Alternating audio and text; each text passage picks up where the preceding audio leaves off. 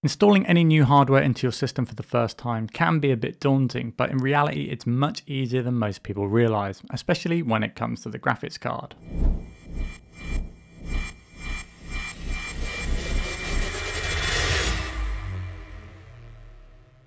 First things first, it's advised that prior to installing your new graphics card, you'll want to uninstall the software that you currently have installed or associated with your graphics card. Whilst this can be done in Windows, we recommend that you instead use Display Driver Uninstaller, also known as DDU, as it generally does a much better job at cleaning out the registry. Don't worry, it's totally free and we'll leave a link in the description below. Alternatively, you could just do a quick Google search and find the latest version. At this point, you're also going to want to download the new drivers for your graphics card. Simply navigate to amd.com, click drivers and support, then locate the correct drivers. I have the SAPPHIRE NITRO RX 6800 XT, which means I'm going to click on the 6000 series and then click the relevant model. Once downloaded, extract the software but don't run it. First, we want to go back into Windows Safe Mode, and to do this, we need to follow these steps. Click on the Windows icon in the bottom left corner and select Power. While holding down Shift, click Restart. Once the options appear, you want to click on Troubleshoot and then Advanced Options. While in the Advanced Options tab, find the Startup Settings. Under Startup Settings, click Restart and various boot options are displayed. Windows 10 starts in Safe Mode is what you want to select.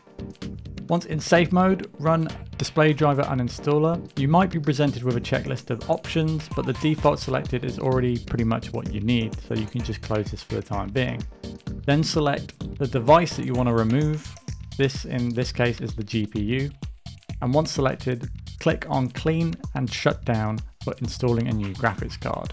Okay, now we're set up to install the new upgrade. Now, of course, you can ignore this whole phase of safe mode if you're building a new computer from scratch, as you won't have any previous graphics card drivers installed on your system. Once your system is shut down, you're going to want to turn off the power switch, which is located on the back of the power supply unit and the rear of the system. Unplug the power cables and any cables that are going from your current graphics card to your monitors.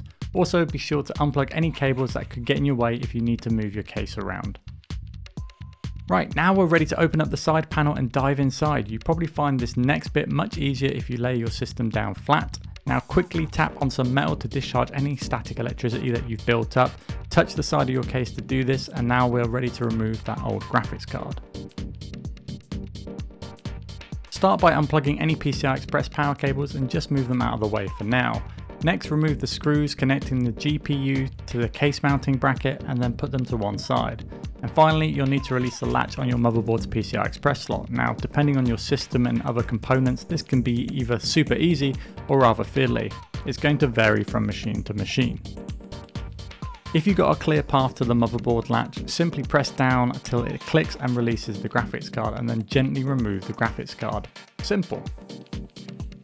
If on the other hand you don't have a clear path to the latch, things get a little bit more complicated. For instance, the latch in my system is not only obstructed by a huge CPU cooler, but the heatsink on my M2 drive is also ever so slightly raised above the latch, making it extremely difficult to release by hand. Our options in this case are to either remove the CPU cooler, which can end up being quite a big job, or find something that can reach the latch safely. If you're going to attempt to reach the latch with some sort of object, make sure it's not something conductive or something that could potentially gouge the motherboard if you slip. I know it's tempting, but avoid using a screwdriver or a knife. Obviously, there's always going to be risks when using this method, and we certainly don't recommend doing it if it can be helped. Anyway, once the old card is removed, place it somewhere out of the way, preferably on or in a box where it's not going to be damaged. Now, before we handle our new card, quickly discharge any static, remove the new card from its anti-static bag, line it up with your motherboard's top PCI slot, make sure to check that no cables or other objects are in the way, and then gently slide the card into the slot until the latch clicks. Screw the card to the mounting bracket and then plug in the PCI Express power cables. Once this is done, put the side panels back onto the case, plug in all the required cables and then turn on the power on the back of the PSU. Boot up the system, and once you're in Windows, you're going to want to install the AMD drivers that we downloaded earlier. During the install process, you may notice a few screen flickers, but don't worry, that is totally normal, and once the setup is complete, give your system a restart. Congratulations, you've now successfully installed a new graphics card.